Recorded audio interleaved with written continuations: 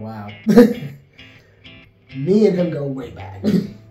I actually met Landon when I was performing at the Calico Room at downtown Wilmington.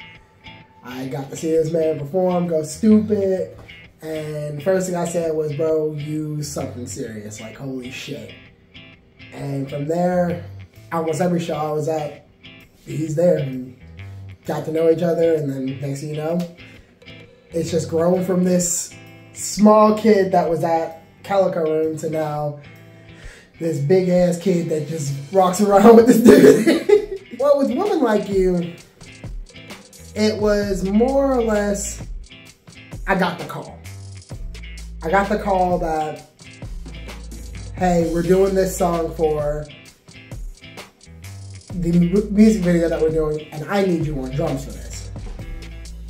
I said, of course, I'm down. Pulled up to the studio, set up the kit, went to work, and the rest is history. Well, when it comes to bringing flavor, I've been told I have a very good musical ear. So at first I listen to the track, see what the vibe is, and then I'll go off the vibe and then add that little SL flair that everyone knows, which is whether it's just a quick chop with hitting the hi-hat and the snare, or a quick tom fill, or even just like me doing something one-handed, or even blindfolded, which I have done before. I have fully played drums, completely blindfolded, and crushed it, and it's awesome. But yeah, now, when it comes to bringing that flavor, it's just, it oozes naturally. I've been playing drums for 22 years of my entire life. I am 24 years old to this day, and have not stopped loving it. It's why I have the chain that I rock right here, the 2 drumstick chains.